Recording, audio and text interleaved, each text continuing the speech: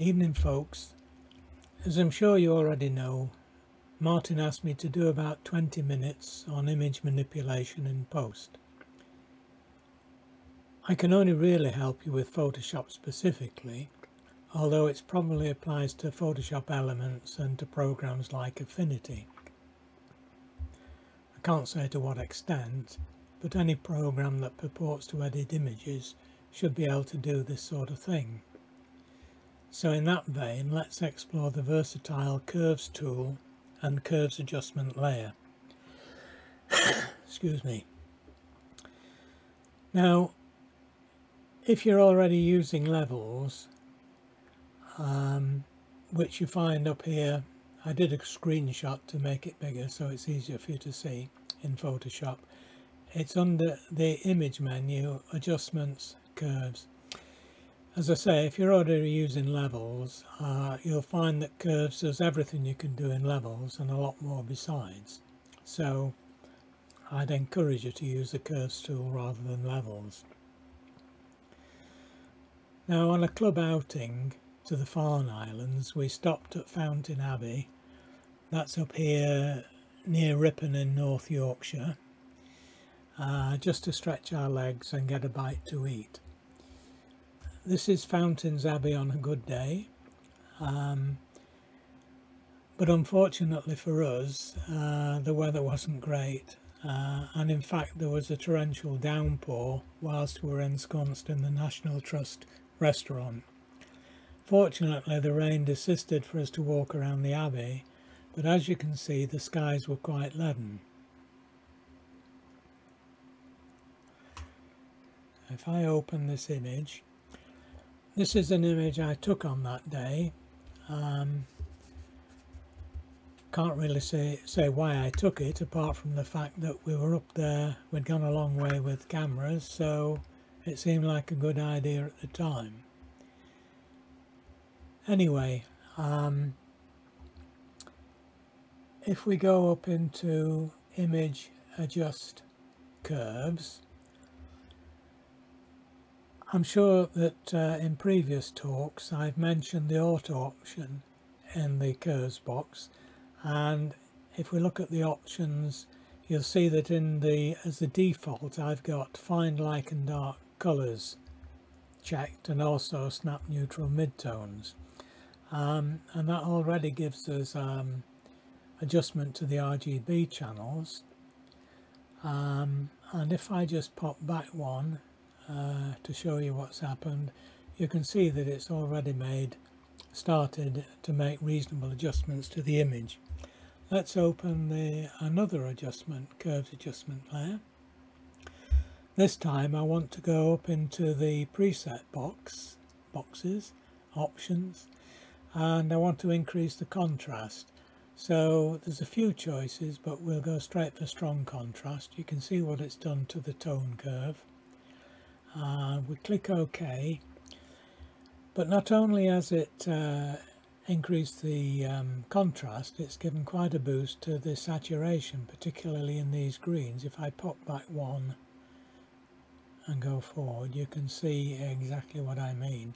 Now the problem here with the curves tool is that that's baked into this base layer, so you haven't got a lot of options left. So rather than adjust using the curves tool, we'll go into the curves adjustment layer and do it. Now you've got a couple of options. At the bottom of the layers panel, you've got this icon here that looks like an eclipsed moon or something, and if you look up here, similar to the drop down menu from the image adjustment layers, you've got levels and curves in there, or if you happen to have the adjustment panel as part of your setup, you've got curves in there. So you can click either one of those and it'll add a curves adjustment layer complete with a layer mask. They were masked in white, so it's not affecting anything at the moment. We've got the properties panel up here. Again, if we go into the preset box, we can go straight to strong contrast, and you can see it gives us exactly the same result as the curves tool, but now we've got the option to change things. And the first thing we need to do is click on the layer blending mode and choose luminosity. Now once more you can see that by choosing luminosity we're only affecting the luminance values of the pixels rather than affecting the colour. If we click on the history and just back up, you can see that it's just by changing the luminosity blending mode, it's made a big difference. Okay, well, we're not entirely finished. There's other things you can do here. First of all, there's the opacity. You can drop the opacity right down and play with it until you get it where you want it to be. That's up to you. You've also got the option of using the layer mask. If you select a soft brush and a reduced opacity or a reduced flow, whichever suits you, you can just paint on the really dark areas to bring them back a bit, like so, and you could, you know, do quite a few things or please yourself. So that's the first step, and I think you can see it's made quite a difference to the image. If I hold the Alt button down whilst I click on this icon next to the base layer, you can see where we started and click again to see where we finished. So that's a fairly simple adjustments that don't take very long at all. And we'll close that down. Okay, well, this seems like a good point to pause for questions should anybody have them. If not, we'll carry on with this image of the lovely Emma, who kindly posed for this. But again, a little bit flat, so I could have done better with the lighting. So let's repeat our previous steps. We'll go for a curves adjustment layer, and we'll go straight for a strong contrast, and in this case the oversaturation in the reds is very obvious, so we'll pop down to the blending modes and choose luminosity, which is or has dealt with a saturation problem. Now at this point we could of course play with the tone curve. We could change the opacity, or we could paint on the mask on the adjustment layer to hide any areas of the adjustment that we didn't want to show, like on the lighter tones on the face and here. But in this case, what I'd like to do is to have a more targeted adjustment on the darker tones. Now, harking back to our previous discussions on luminosity masking, which I'm sure you remember well, I did suggest that it might be an idea to make up a set of actions that you could easily recall. Hopefully you all did that, because that's where we're going now. I want a mask that targets the dark tones for adjustment whilst leaving the lighter tones alone. So what I need to do is call up the action for a darks mask, which will do exactly that. Now you would have, if you did produce the actions, you would have several actions available. This is one that targets a very small part of the tones, a darks mask 5. That's the 4, which is targeting more of the dark tones, and that's a 3. You can see where the darks, because we're on the layer mask, where it's moving along, and darks mask 2 gives us even more, and even more on the first. So really it's just a question of deciding which one we would like to stick with. I think for the purpose of this we can go for a darks 3 mask, And if we look at the mask itself, if I hold the Alt key down on the keyboard and click on the mask, you can see which parts have been targeted. You all know the mantra, white reveals and black conceals. Well, at least it does on a layer mask. So on this layer mask, where it's black, that's what's being concealed, which is the lighter tones in the skin, and what's being revealed is any areas where the tones were darkest. So go and click and open it back up again, and if we just looked, you can see the adjustment. It's quite subtle, but I think it makes quite a big difference to the overall look of the image. I'd do quite a bit more to it, to be honest, but that deals with the curves adjustment layer. We could just drag in a background just to take things off. This is just a picture of a piece of paper. I've used it previously and I coloured it slightly brown. We wouldn't want that, but we can drag that into this one, and if we hold the shift key down, it'll centre the image. We'll just drop that down to the bottom of the map. Now I'm not keen on the colour, so let's just go into the adjustment layer. We'll choose hue saturation, and if we drag the slider down so that we get a purplish cast on it, just to complement the dress, I think that would do. You could of course lighten it or darken it to taste. I think I would probably go about there on this one. And really that's it. I suppose I did omit to mention that, as we've discussed before with a luminosity mask, the gradation between the different tones, because it's based on luminosities, is very gradual, and it really does feather from one tone to the next very well, so that it's really practically undetectable. Well, I think it's totally undetectable on the image.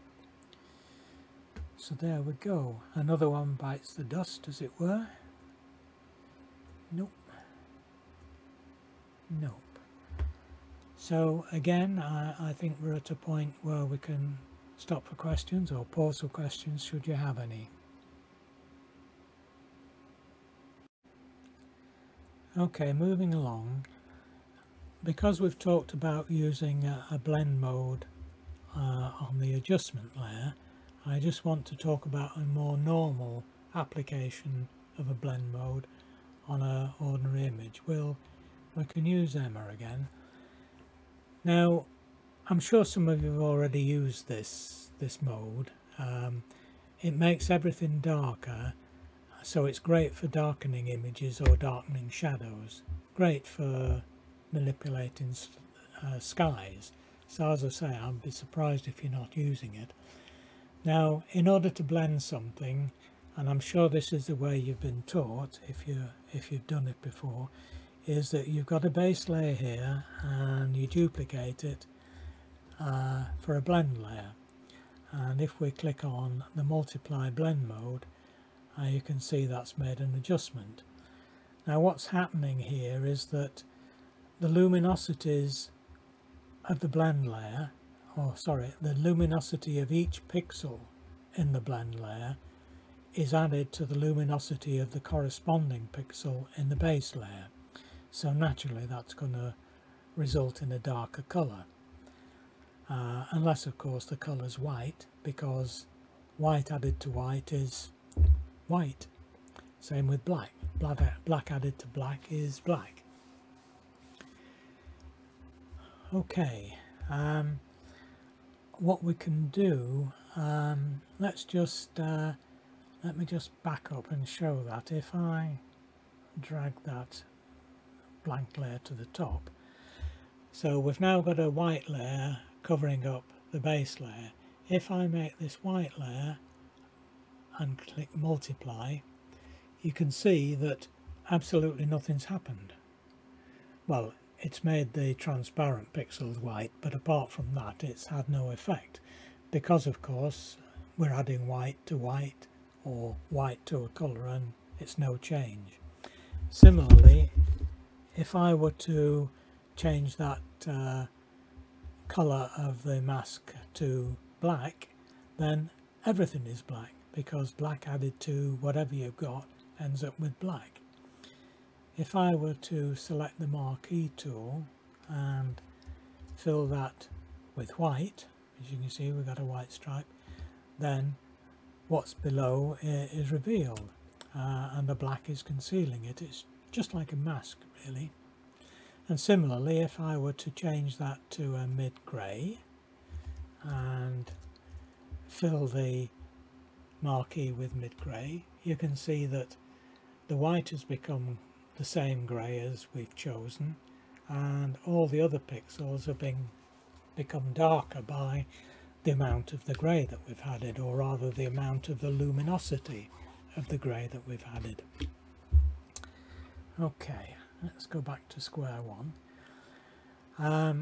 I said that the way you'll have been taught, I imagine, is to duplicate the base layer and then make a blending layer. Now the only thing about that is it's a fairly inelegant way of going about things, because by duplicating the layer you've immediately doubled the size of the image, which is fine if you've got a stonking great computer, but if you're a bit short of memory or you're a bit short of storage space, that's not ideal. So instead of duplicating the layer and doubling the size of the image, let's go in and create a curves adjustment layer. Now it sounds a bit daft, but if we now change the blend mode of that to multiply, we get exactly the same result, but the file size remains at 41.5 meg. It's no different, and if that sounds counterintuitive, Photoshop is simply recording the luminosities of the pixels, right? It doesn't matter what level of luminosity it is, it takes up the same amount of space on the computer. So change the colours by just adding the multiply mode makes absolutely no difference to the size of the image. You can obviously fiddle with the curves layer to make more adjustments as you wish. I mean, it's quite effective, and of course you've got the luminosity mask and so on. But again, I would prefer to use a luminosity mask to deal with it. So if we go straight to a luminosity mask, that's a light luminosity mask, which you can see is really not what we want. We can go lighter and lighter, and what we're doing of course is letting the lights through. If we go for a darks mask, that's a grade 5, grade 4, grade 3 and so on. So you can see we're getting a similar result to what we had before, but this time using the multiply blend mode on this mask. So that's another way of doing things, and very often it's better. I mean, you have to make a decision which way you go. One way ends up with a fairly similar result, but in this case you are applying it to every pixel on the image rather than just a partial application. Okay, well I think we're done for that one, so nope. So again, I guess it's question time.